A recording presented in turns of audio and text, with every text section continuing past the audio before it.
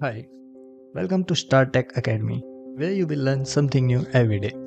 So, in this video, we are going to set up Google Bard. We will start with the initial part of the process in which we will create an account on Bard, and after that, we will see all the available options in Bard, and then we will run some prompts on Google Bard to see how well it performs. So, first, we will open Google Bard. For this, just go to your web browser where you have to write bard.google.com. Enter. Now here you can sign in or sign up to your account. But note one thing, for using Google Bard, you need personal Gmail account. If you will log in using your work account, then it won't work and give you a message that Bard is not supported for this account. And for using Bard, you also need to be over 18 years old. If you are under 18 years old, you cannot use Google Bard. If you are using Bard for the first time, you will see a screen like this. Here you have to click on sign in button, and here you have to sign in using your personal Gmail account. If you don't have any account, then you can create account. For my personal use, here you have to fill your first name and last name, then your date of birth and gender. After that, you can choose your Gmail address or create your own custom Gmail address. And after that, you have to create a password, then click on next. And at last, here you have to enter your phone number. After creating and log into your account, you will see a screen like this. Here you have to click on try Bard. Now there are some terms and privacy, your data and Bard, configuring your settings, things to know, terms of service. So after reading all these bullet points and texts, you can decide whether you want to continue with Bard or not. If you want to continue with Bard, then here you have to click on I agree. So if you are using Bard for the very first time, you will see a message like this. Bard is an experiment. Bard will not always get it right. Bard may give inaccurate or offensive responses. When in doubt, use the Google button to double check Bard's responses.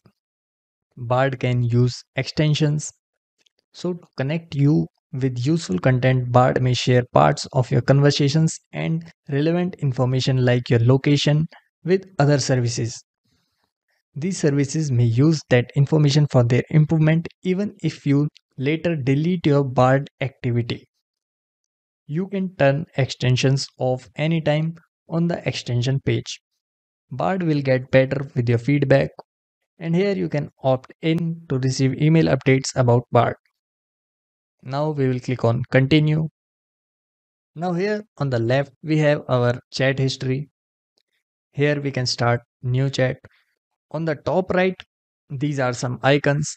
First one is Bard activity, then extensions. If I click here, then you can see we can connect Bard with Google Flights, Hotels, Google Maps, Google Workspace, and YouTube. We will see this later. And here you can see some option Privacy Help Hub, Updates, Help, and FAQ. And after that, there are some settings like you can change theme, respond once completed, your public links. So these are all the options you will see on this screen. Now for writing any prompt, we have to click on this new chat button. And here you can see some suggestions and you can see these icons of Google Maps and YouTube, which means Bard can connect to your maps and YouTube using extensions and give you best results. So here you can write any prompt or you can pick a suggestion.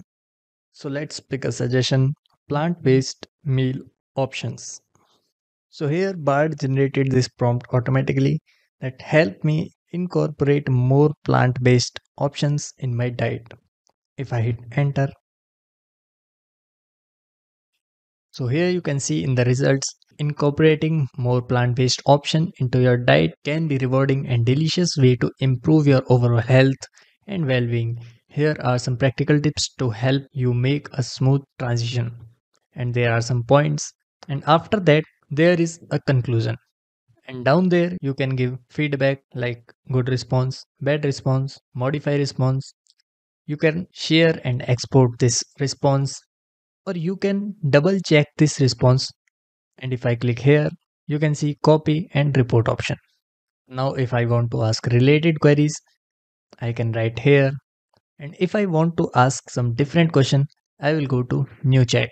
So here I will write explain the concept of artificial intelligence as if you were teaching a child. If I hit enter,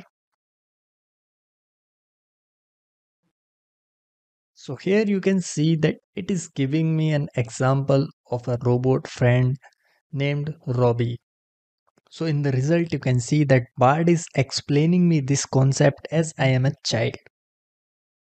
Here you can see this option of view other drafts. If I click here, you can see more drafts. So currently I am on draft 1. If I click on draft 2, you can see that imagine you have a toy robot that can only follow simple instructions like move forward, turn left. But what if we could teach that robot to learn and think on its own? That's where artificial intelligence or AI comes in. So this is the second result. And if I click on draft 3, you can see third result.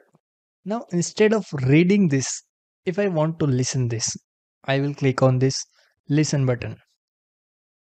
And now if I write another prompt, now explain me the same concept as I am a professional. If I hit enter,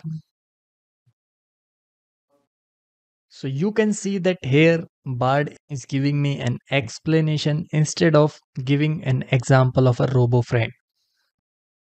Now let's see, can Google Bard write a story?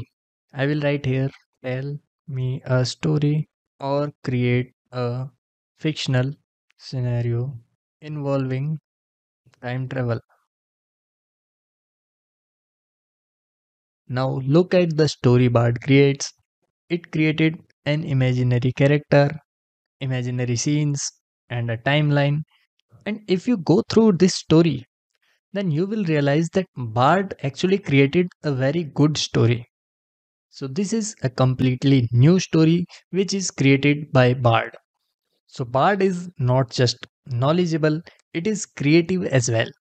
So in Bard, you can search locations, search video topics, plan a visit, and many more things. So that's all in this video. In the upcoming videos, we will see all the use cases, features, functions, and tips and tricks of Google Bard. So that's all in this video. See you in the next one.